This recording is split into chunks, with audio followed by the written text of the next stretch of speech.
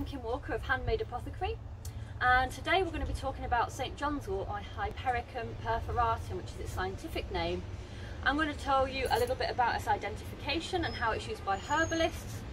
Today we're going to focus on its use as for low mood and anxiety, and then I'm going to be joined by my friend Lazarou of Medicinal Plant Scientist, who's going to explain the pharmacology and the chemistry and the action of the plant and how it works on the body. So here's the St. John's wort.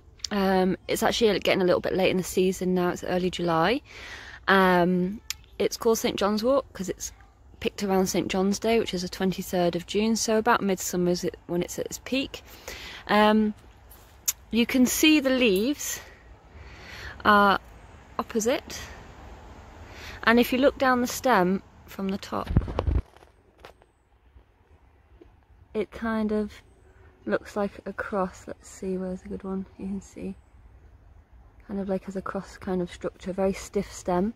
The stem is round, oval, and if you feel at the sides where the points of the oval are two little ridges or wings, which tells you it's a perforatum. And if I go up close, you'll be able to see on the leaf there's some like little dots through, which refers to its perforatum or perforations through the leaf. If I hold that up to the light, you'll be able to see through it. And then the flowers, here you go, some lovely beautiful golden flowers, 5 yellow petals. They have black dots at the edges, as do the leaves, which are where the oil glands are kept. Very fluffy centre with lots of stamens. So you can see they're about, just about the kind of size of my thumb. Oh, let's get this purple flower out of the way. Yeah, but they're about the size of my thumb. Some people ask about a very common garden variety which has a big flower about this size, doesn't have perforated leaves, doesn't have the black glands, doesn't have the oil in. They ask if that can be used, and the answer is no. It is a Hypericum, so it's in the same genus, but it's not a medicinal variety, so if you have that one in your garden, it's not the one. Get some Hypericum perforatum seeds. However, if you're out in the country, there are a few different species, and as long as they have the oil glands, and if I show you, if I grab some buds, and gosh, I've cut back some and it's getting a bit annoying. If I crush some of the buds up close and the flowers, what you should get is the red streaking of the oil coming out. And this is a medicinal oil that's infused into oils for things like burns, wounds, nerve pain like back pain, and is really medicinal. So if you're out in the country and it's not the perforatum but it still has the red oil, it's still used by herbalists, but ideally you do want the perforatum. So there are other videos that I've got up about how to infuse your own oil and what it's used for more in detail, but now we're going to speak to Rebecca, who's going to tell us all about how it works in the body for low mood and anxiety. Hey guys, so I'm just going to talk you through some of the pharmacology for St. John's wort. So your nervous system regulates your thoughts and emotions, and it creates them. And it basically works by, it has little cells in it called neurons, and they communicate using neurotransmitters. So serotonin is one of these neurotransmitters, and each neurotransmitter has its own messages. And serotonin is implicated in anxiety and depression and sociability, so how much you want to speak to people, and your happiness overall. And in depression, it's been shown that people have low levels of serotonin. Now, the way that it works is serotonin is released by one neuron to bind to the receptors on the next following neuron. And then what happens is it's recycled, so it's reabsorbed and reuptaken by the original neuron, and it's a closed system and all the materials are saved. Now, if you block the reuptake of the serotonin, it means more is floating around in between the two neurons, and so more combined to the receptors, and you get an elevated effect of the serotonin. And that's how common pharmaceuticals, so for example Prozac, work.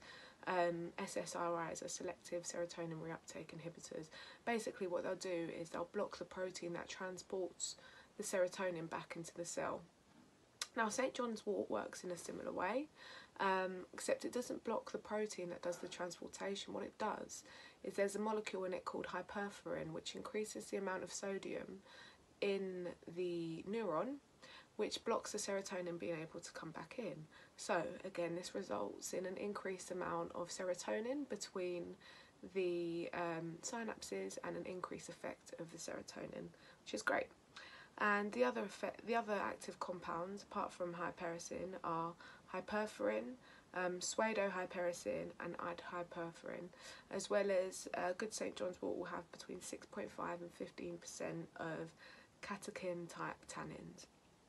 It's even been shown in a study that St. John's wort chronic administration of it increases the amount of serotonin receptors in the frontal cortex of the brain, which is where we do a lot of our processing and thinking. However, it must be noted that this was in an animal study, and so it might not translate into humans.